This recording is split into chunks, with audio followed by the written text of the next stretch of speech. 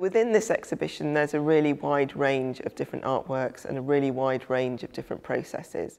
I was thinking about artists who use materials in quite an unusual way, and also artists who incorporate an element of chance in their work so that the whole process isn't completely controlled.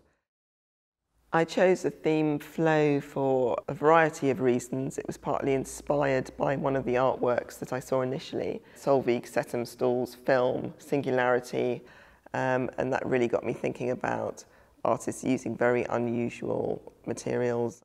But also it made me think about the different ways that people work, and the fact that when you are very much in the moment of making, there is a real kind of flow between your mind and your body, essentially, in terms of what you're making and the way that you're making it. The way I move around the studio is trying to get to that moment where paint is shifting and sliding and there's a kind of slippage which occurs. But each painting has a different behavioural process. Flow, it obviously reeks for me of the materiality of paint, and also its opposite. You know, what happens when a flow or fluidity is, there's a blockage, there's a stoppage. The next step is to push this back into place against the wall. It forms part of the back wall of the gallery. I mean, I like the way the sort of sharp lines of the elastic just disappearing through the holes into the spaces beyond the walls or inside the spaces that aren't here in the gallery.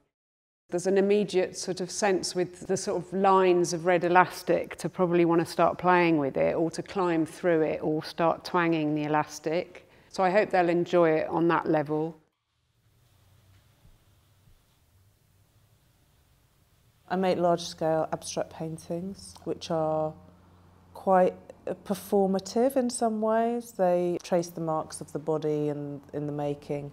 There's also in some of them a more geometric element, different layers of control and release.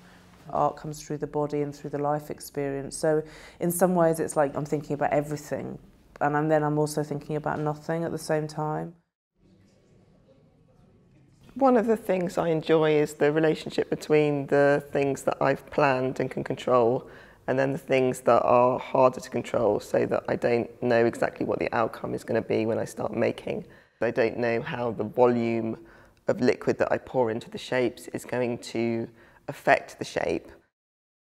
There is almost something for everyone, with objects that might at first glance seem familiar, such as Jonathan Keep's porcelain pieces, but when you find out that they've been 3D printed and that he uses an element of chance within that process so that part of the coding is random, it does bring a whole different level to the way that we interpret the work. I hope essentially that they get inspired to make things in response to some of the objects that they've seen here. The purpose of the exhibitions is essentially to enhance students' learning, to offer people an insight into contemporary art practice, and to really enhance the cultural life of the school.